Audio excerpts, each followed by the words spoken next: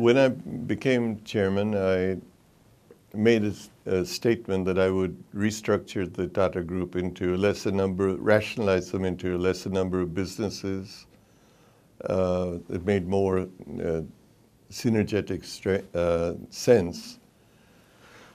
And one of the first decisions I made was how to divest ourselves of some of the areas which were no longer relevant in our thinking.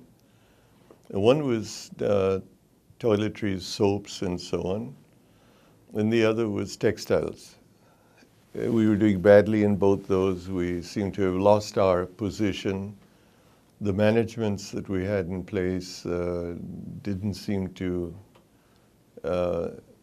know where they were going.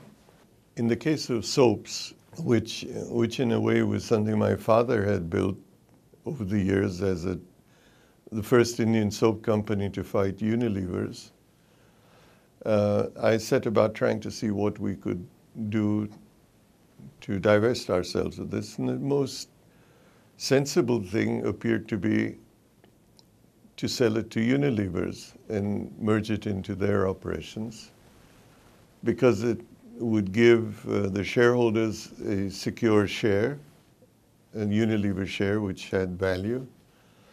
We were able to negotiate a standalone agreement with Unilever. They wouldn't retrench anybody for 3 years. They wouldn't change our distribution channels or suppliers. Everything was standstill for 3 years. So it seemed like a very dignified and everybody, there's a plus kind of situation. So we did it. And the flack I got as a reaction from the public, from the shareholders, from our own employees, these new guys come along and changed lifelong employment. They pushed these people out. Some were second generation. The stock market took a bad view on this. The Unilever stock went down in India. And that, I'm afraid, was the end of my restructuring, because I didn't have the courage to take on another task of that nature. Textiles took care of itself because the government nationalized most of the textile mills, and ours went with that. So that would be an area that went negatively.